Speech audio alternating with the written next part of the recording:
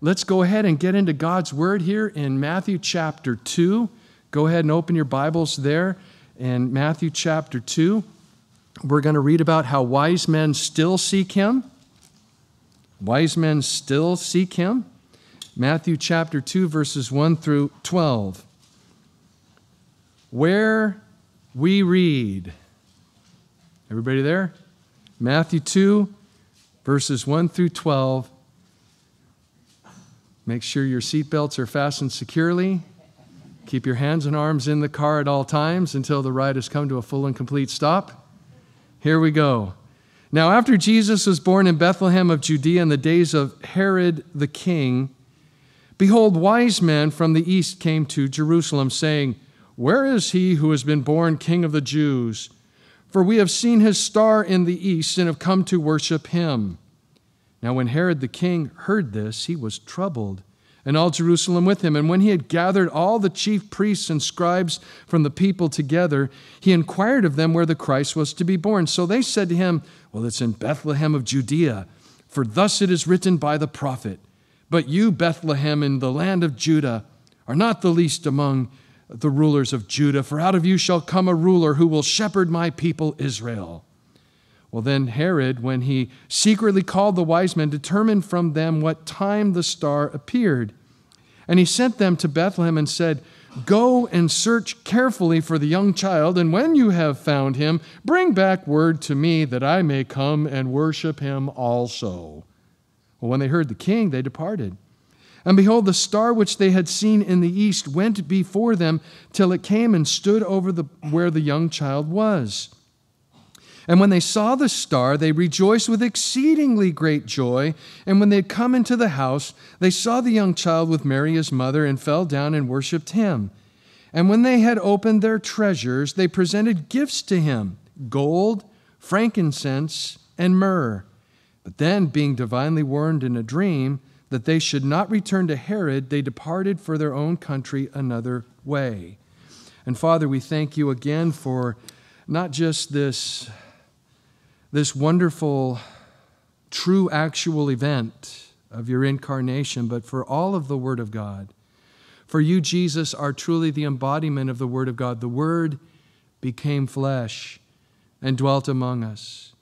And we have beheld his glory, the glory as of the only begotten of the Father, full of grace and truth. And Lord, as we read your word, wherever we read in your word, Old Testament, New Testament, we are reading about you, Lord Jesus. And we are honored and privileged to be here today to read your word. And now I pray that you would please open up for us your word. Give us ears to hear what the Spirit would say to us, your church. In Jesus' name we pray. Amen. You know, the birth of Jesus was accompanied by much worship. It seems to be the central theme of those who came to visit baby Jesus. As you remember from the beginning, a multitude of the heavenly hosts broke forth in praise, and they said, "Glory to God in the highest, and on earth peace, goodwill toward men." We did it once together before. Let's sing it, or say it at least together on the count of three. 1, 2, 3. Glory to God in the highest, and on earth peace, goodwill toward men. So the angels worshiped Jesus. The shepherds, when they saw and heard the heavenly host, they also came to see Jesus lying in a manger, and they also worshiped him.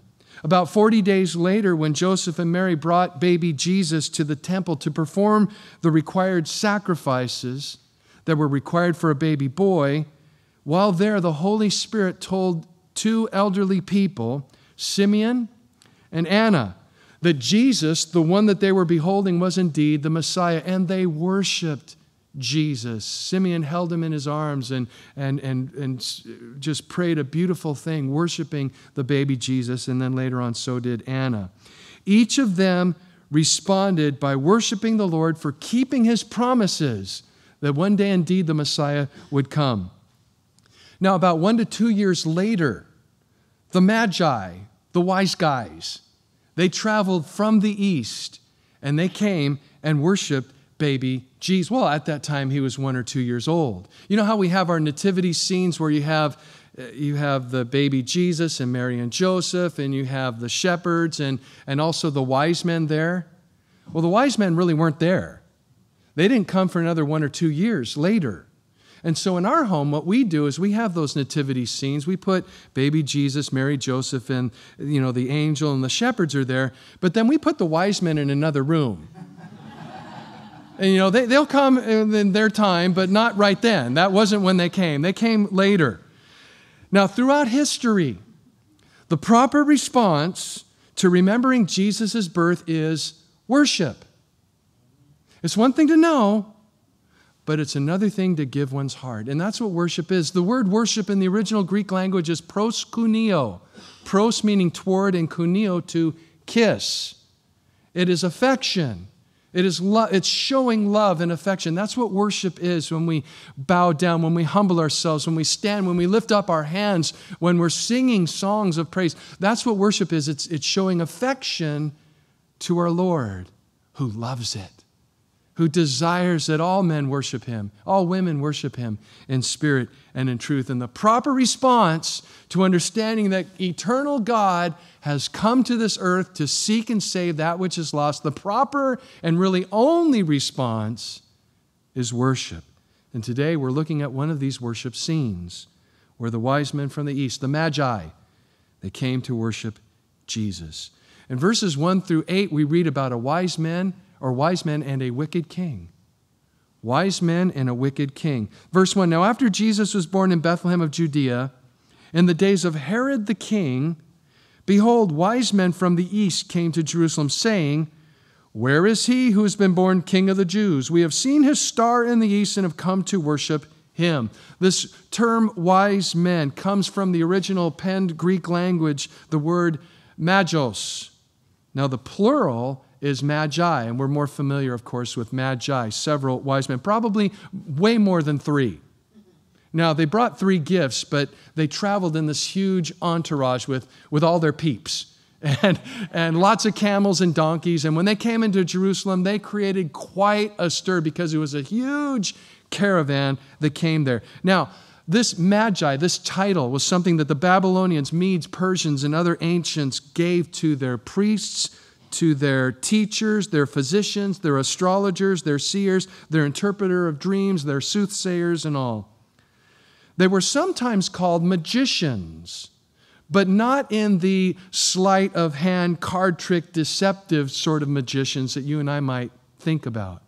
But these were more like the ancient equivalent to modern day scientists.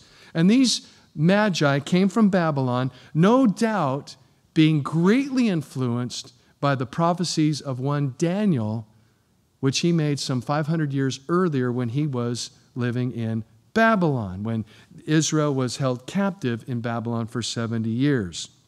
So Daniel had quite an influence 500 years later after his ministry, and even still does today. Notice in verse 2 that God prepares a special star, a bright light, to guide the Magi to the one who is the light of the world. So it's fitting that a bright light guided them to the light of the world. Also in verse 1, we're introduced to King Herod, a name we see many times in the Gospels and also in the book of Acts. Now, we might be confused thinking, wow, this guy must have lived for, 100 or so years. He keeps popping up over the course of a long period of time. Well, Herod was not just one person. Herod was more of a family name, and there are at least 7 different Herods that are mentioned in Scripture. Now, the one mentioned here at the birth of Jesus is none other than Herod the Great, called great for 2 reasons. Number 1, many building projects, great building projects, including expanding the Jewish temple in Jerusalem to something far greater than they had ever seen. But also he was called Herod the Great because of his great cruelty. He had many wives and he had many children, but he was paranoid that maybe one of his family members might try to off him so that they could take the throne. And so Herod, in fear, in paranoia, had many of his wives and children killed. People said at that time, it's safer to be Herod's pig than it is to be Herod's son. And so this maniacal dictator sort of a person there, paranoid, whatever he was, now sees this entourage of magi coming from the east, and they're proclaiming that there's this king who was born in Israel, and boy, was he unnerved. Now, when the king heard this, verse 3, he was troubled, and all Jerusalem with him. Why? Because he perceived a threat to his rule and reign. He's a fool, because wise people, they welcome the reign of God over their lives. They're like, Lord, I've tried to rule, and this is my thinking when early on as a young man, Lord, I've tried to rule over my life and I've made a mess of it. Why don't you take control? Because you can probably run my life better than I sure can. And oh, indeed has he. So wise people welcome the rule of God over their lives, but the wicked and foolish, they fear God's intrusion. They don't want him to have anything to do with their lives. Don't tell me how to live. I got this figured out. And some of these people, they live in the South and they say, oh, sure, I believe in God. But yet, Jesus has no rule and reign over their lives. Paying lip service, but not life service. And Jesus warned that he will come back and many will say in that day, Lord, Lord, and he'll say, depart from me. I never knew you, you who practice lawlessness. And so we're living in a day when this is true even among this area. A lot of people claiming to believe in Jesus, but they are not walking with him. And they're sure not talking like him. Some of the words that spill out of their mouths, man, they make sailors and truckers blush. And yet they're churchgoers. God forbid that we should be like that. God forbid that we would resist the rule and reign, that we would be fools and say, no, you can save my soul, but don't tell me how to run my life. No. Again, God can do a much better job ruling and reigning over us than we ever could. And so this Herod the Great, a wicked man, instead of rejoicing that the King of Kings had been born, now he's threatened. In fact, later on we'll read that he'll want to kill baby Jesus. Look, don't be a Herod. Don't resist God's authority over your life. Instead, be a magi, a wise man, a wise woman. Seek him and worship him. Verse 4, and when he, Herod, had gathered all the chief priests and the scribes of the people together, he inquired of them where the Christ was to be born. So now he hears from the Magi, the King of the Jews has been born. So he gathers all the religious Jewish leaders and all. Well, where's the Messiah? In the Bible, it must say that, and indeed it does. They said, in Bethlehem of Judea. Who knows what the word Bethlehem means? Anybody? What does it mean? House of bread. How fitting that in the house of bread, that the very bread of life would be born. And they said, for thus it is written by the prophet. And they're quoting now from the prophet Micah chapter 5 verse 2, but you, Bethlehem, in the land of Judah, are not the least among the rulers of Judah, for out of you shall come a ruler who will shepherd my people Israel. So they knew where. But guess what they didn't do? They knew where the Messiah was to be born, but guess what they did not do? They didn't go to where he was born. They knew the Magi had come. They knew that Herod was asking these questions. They had seen the star that was hovering around and then over Bethlehem. They had seen all these things. But isn't it interesting? They knew all about this, yet they did not bother to make the 5-mile journey to go and find out for themselves. You know, it's possible to be religious and to know the Bible, but yet have no heart for God. It's possible to know the right things, but yet still, as the saying goes, be as lost as a blind goose in a hailstorm. And if you've ever seen Old Yeller, you know where that reference comes from. And that's my Christmas gift to you this morning. There are people who know the right things, but they don't love the Lord. People that will point to, well, when I was a child, I was baptized. I went to a camp. I wrote my sins on a piece of paper, threw it in the fire. I sang Kumbaya. I did all these things, and as a kid, I have papers from. Isn't that funny? Papers? Papers? We don't need no stinking papers. What good are papers? Put them in the bottom of the bird cage. That's what they're good for. The Bible says if anyone does not love the Lord Jesus Christ, he is accursed. God doesn't care about your papers. We care about papers when it comes to dogs, pedigrees. Not for people. Not church memberships. The bottom line question this morning is, do you love Jesus? Because nothing else matters. Do you love him? Have you given him your life? You know, when you were, let's say you're married, when you were dating, you said, I love you. You said that. You convinced them somehow, some way that you really love them. You deceived them. Whatever you did, they actually believed through your actions, through your words, that you love them. And they agreed to marry you. And then years later, they may say, how come you say you never marry? Or you don't love me? And your response should not be, hey, when we got married, I told you I loved you. If it changes, I'll let you know. That should not be your response. But there's some men like that, aren't they? And there's some people that have a cold heart toward God. They don't really love him. They're not showing. They're not doing. They're not saying. Because they really don't believe. Is he truly the God of the universe who has come to take on human flesh to pay for our sins? Is he really who he claimed to be? That 3 days later he rose from the dead? Is he truly who he claimed to be? Well, you decide for yourself by whether or not you love him. If you don't love him, it shows that you don't believe that. But if you believe that, then certainly you will love him. So these religious rulers, they knew all the right things. They even knew where. They knew when. But they didn't go. And then Herod, after consorting with the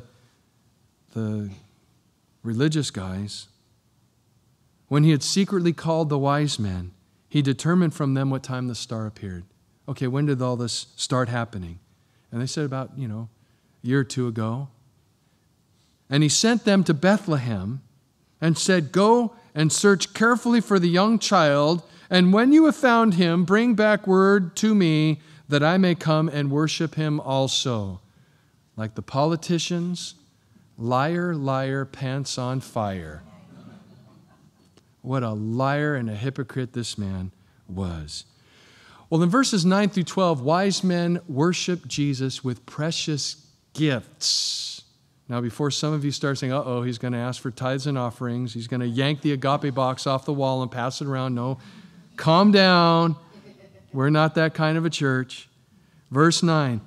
Now, when they heard the king, they departed, and behold, the star which they had seen in the east went before them, till it came and stood over where the young child was. And when they saw the star, they rejoiced with exceedingly great joy. Or as we might say, they cut loose. They did not hold back. They were not singing songs and looking at their watches. When is this guy going to be done? I love you, Lord, and I lift my voice. Man, I sure hope that turkey's going to be done by the time I get home. To worship you. Man, why is he wearing a tie with chili peppers on his? Oh, my soul, rejoice. How do they change the lights here? Do they use a pole or do they have a lift or something? Take joy, my King. How long are they going to have these poinsettias up here? It's in about 3 or 4 weeks. They're looking kind of shabby. Don't they water them? In what you hear. I'll stop. No, they weren't doing any of that. They had exceedingly great joy. When you were dragged here this morning, did you come with exceedingly great joy? Oh yeah, we don't have a little baby Jesus here, but we have the very God of the universe present among us. He is ever present. He is here. Yeah, he's with you on the way and when you leave and wherever you go and at Walmart or what have you. But he's here among our brothers and sisters in Christ in a way that we don't get to experience when we're by ourselves. Jesus said, when two or more gathered together in my name, I am there in their midst. He's with us in a way that we don't necessarily get to experience on our own. These are treasured moments that are rare. Do we come with exceedingly great joy? That's our challenge, to come with exceedingly great joy, to enter his gates with thanksgiving and his courts with praise. And when they came into the house, again, he's not in the manger, he's not in a cave, it's 2 years later, they're in a house. Came into the house, they saw the young child with Mary his mother and fell down and worshiped him. This is the correct worshipful posture. Us down, looking up to Jesus. And when they opened their treasures, they presented gifts to him. Interesting gifts for a 2-year-old, for a toddler. Gold, frankincense, and myrrh. Interesting gifts, huh? Now, gold, hey, gold's good, right? Anybody here not want gold? Any of you have gold you don't want anymore? Okay. Gold truly is a gift fit for a king. And Jesus is the King of Kings. Also, gold is good to have on hand, especially if you need to flee with your family for your child's life down to Egypt, and there you need to live. So God knew. And this would happen as we read on here in Matthew, where Herod, he's threatening to kill all the babies in Bethlehem to do away with the Messiah. And an angel warns Joseph in the middle of the night and says, take your son or take your wife and her son. Again, it's not Joseph's son, it's God the Father's son. So take your wife and her son down to Egypt with you until I tell you to come back. And so that gold came in handy. Now, frankincense comes from the gum of a certain tree, and when it's burned, it gives off a really fragrant aroma. It was burned by the priests in the temple when they prayed, symbolic of prayer. Let our prayers be raised before you as incense, the Bible says. And so by giving frankincense, the wise men were prayerfully seeking the one who came to tabernacle, to dwell with men, and who also is himself our great high priest. So that's what the frankincense, plus probably other things that it represents as well. And then there was the third gift, myrrh. It comes from the gum of a different tree, which when it is burned, it smells bitter. Gives off a pungent, bitter aroma. It was also mixed with wine to create a numbing effect, used as a drug to numb pain. It was also used in the embalming process. And so by giving Jesus myrrh, it foreshadows at least three things. Number one, the bitter suffering that he would endure to pay for our sins. Number two, the soldiers' offer of wine mingled with myrrh, with, as they call it also, gall, a pain-numbing concoction, which, by the way, Jesus refused. When he knew what it was, he would not drink it. You know why? Because he wanted to feel the full effects of our sin in his suffering. He didn't want to numb the pain, and he didn't, because he needed to feel it all. So bitter suffering, the soldiers offer. And then finally, myrrh used in the embalming process, foreshadowing how Jesus would be buried. But only for 3 days. Only 3 days. He was buried in a borrowed tomb, and he was going to give it back in 3 days. So the wise men gave God gifts which were fit for the King of Kings and for the great high priest and also for the Lamb of God who takes away the sin of the world. And so these men, they worshiped the Lord, they gave him these gifts, and then that night, I guess, being divinely warned, verse 12, in a dream, that they should not return to Herod, they departed to their own country another way. Thus, Herod's evil plot was thwarted. You know, no matter what evil man tries to do, God is still on the throne. I think we need to remember that. You know, we've had some horrible, bitter times in our country, lots of division, lots of evil, a lot of selfishness. a lot of pride. And it's bubbling, and it's just awful. But regardless of what's going on in the world, we got to remember Jesus sits on the throne. We have to remember that because it's true. And we are not overcome with worldly things like the world is. We're not all upset and fearful of, oh, this is happening and that's happening. Oh, this is horrible. How can we survive? Look, Jesus loves you. And he's the King of kings and the Lord of lords. And he sits on the throne of the universe. And if you've invited him into your life, he sits on the throne of your life. You're fine. Even in the sin-cursed world, you are good to go. You are fine. So no matter what evil man tries to do, God is still on the throne. But the big question this morning is this: is Jesus the King on the throne of your life? Is he your King? Is he your Lord? Is he your Master? Is he your King? The wise men knew that the time had come for Christ to be born. They had known of Daniel's prophecies. They saw the star and all. Wise men today, wise women today also know that now is the time for Jesus to take up residence in our own lives. In John 14, verse 23, we read, Jesus answered and said to him, if anyone loves me, he will keep my word, and my Father will love him, and we will come to him and make our home with him. Wow, that's cool, isn't it? God making his home in you. And then in Revelation chapter 3, verse 20, behold, I stand at the door and knock. If anyone hears my voice and opens the door, I will come into him and dine with him, and he with me. The Lord wants to eat with you, fellowship with you, be family, be our Father. Some of us have had great fathers, others of us have had horrible fathers, but the greatest of all fathers wants to be your Father and my Father today. And wise men and women not only know that it's time for Jesus to rule and reign over our lives, but also that he's coming back soon. And he is going to return with us, the church, to establish his kingdom over all the earth. And eventually it will be said, and it will be true in Revelation 11, verse 15, the kingdoms of this world have become the kingdoms of our Lord and of his Christ, and he shall reign forever and ever. Isn't that cool? I mean, amen. So, this morning, have you received him? Have you made him your king? Are you truly worshiping him?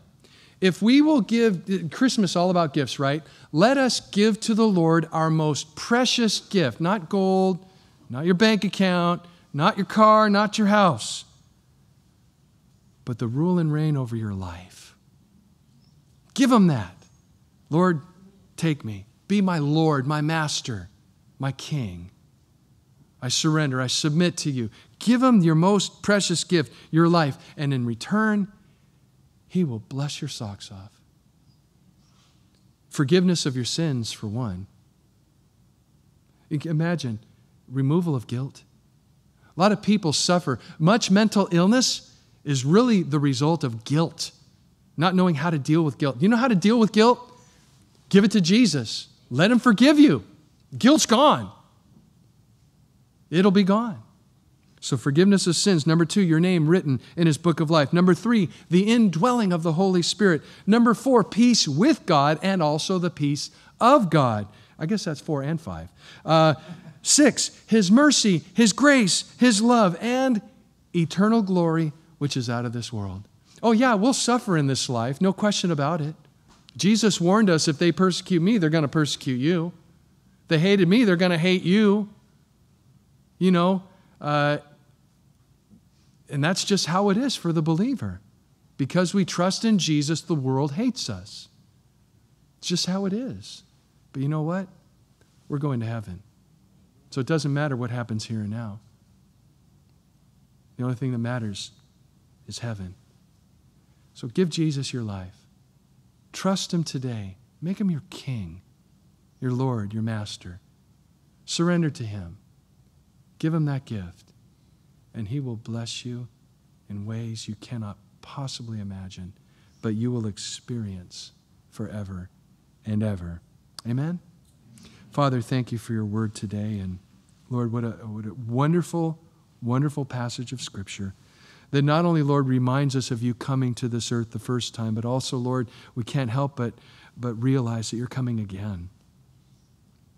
And Lord, that your return to this earth to rule and reign, it's not going to be a democracy. You're not going to have a bunch of advisors. You're certainly not going to have some cabinet. You are going to rule and reign with an ironclad rule and reign over the earth. And there will be all truth and all justice and all righteousness and all holiness and all love and all peace, all joy.